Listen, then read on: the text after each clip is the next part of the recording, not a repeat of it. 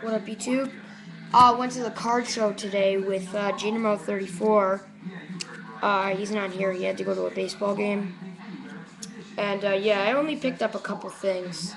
I didn't buy that much. But yeah, I'll show you what I got. First, I picked up 4 Brodors. This guy was selling 3 for $1. So I picked up these 3. Marquee Men Brodor from Topps.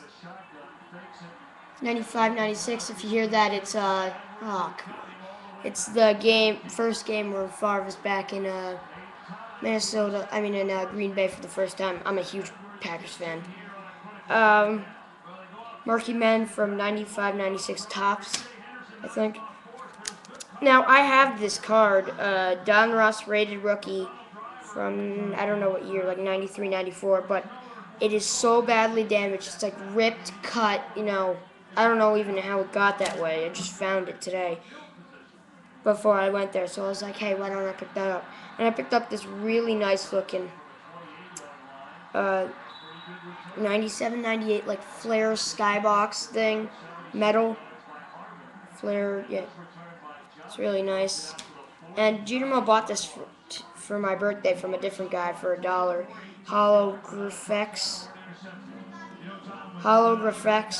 Holographics, but it's like Hollow GRFX. So I picked up 3 hits, 3 jerseys, and 1 autograph.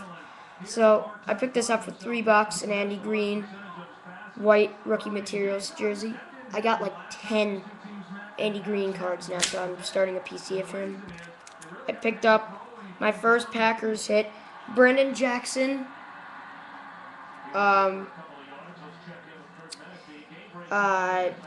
Event worn jersey from 07 Certified Materials, freshman fabric, numbered 785 out of 1499, and one of my favorite cards that I picked up today, probably my favorite.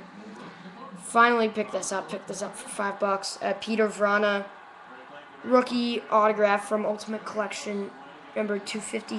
Hold on, where is it? 256 out of 399.